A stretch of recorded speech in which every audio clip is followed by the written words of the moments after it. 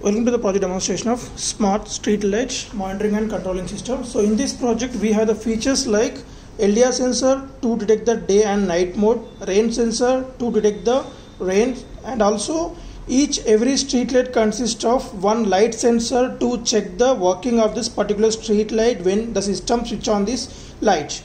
And also we are going to continuously check the status through the Blynk application.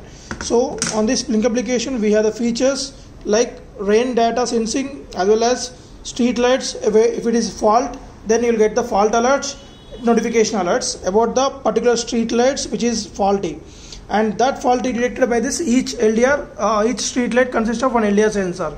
So here whenever the darkness is detected from this LDR sensor, we are going to on the street lights with 50% intensity, and whenever the vehicle is detected by using this IR sensor, we are going to detect the presence of the vehicle.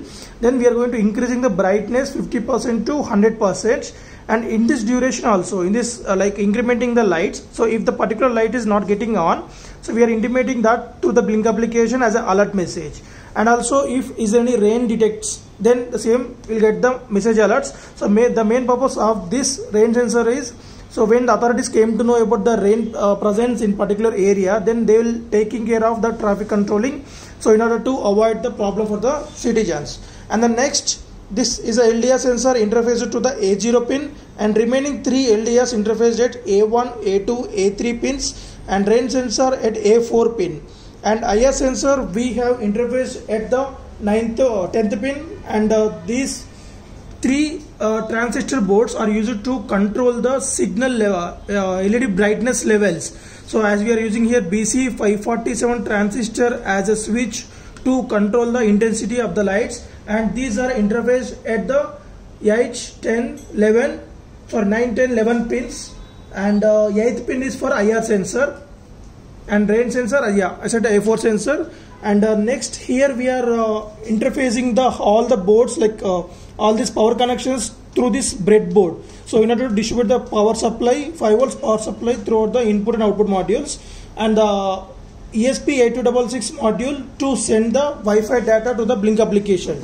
So here using main Arduino Uno board to control the inputs, and based on that inputs we are going to controlling the output modules. So these are the boards, 1, 2, 3, 4 boards are the LDR boards. So this board consists of onboard LDR, and remaining 3 boards are getting input from the particular LDR sensor which was attached to the street lights at this section. So before switching on the kits, we need to enable the hotspots. This is very important. Enable the hotspot with name of project 5010 without any space, without any capital letter, and the password should be 129. So after enabling the hotspot and the data, right, log into the Blynk application. So if you are using iPhone, then change the iPhone name to the project 5010, and the password should be 129, and then log into the Blynk application. There you can see Arduino Uno symbol is device is offline, online status will be displayed on that application. Right, so now you can switch on the kit.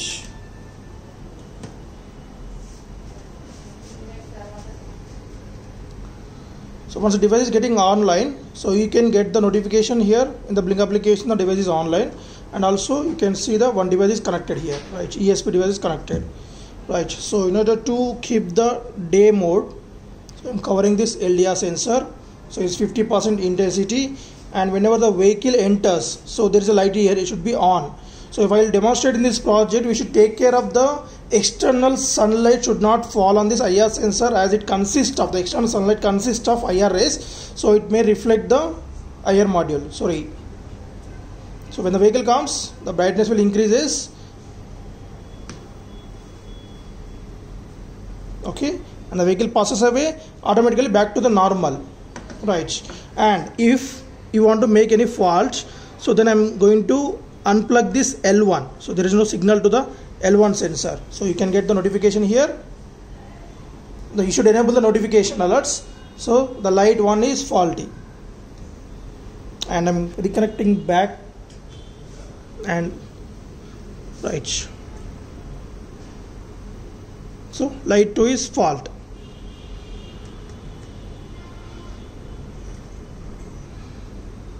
same light 3. And coming to the rain sensor, so whenever the rain falls, then this particular rain sensor will get the wedge and you will get the same data here, and notification alerts will be given to the phone. So now let us see. So whenever the rain detects, so you'll get the like this alerts.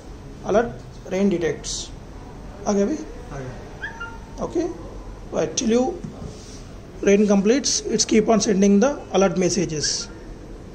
So these alert notifications will be sent to the phone without any like app opening. Just you can close the app also in the background. The system is keep on running and you will get the message alerts. So let us see the same line fault. Right, alert fault at light 1.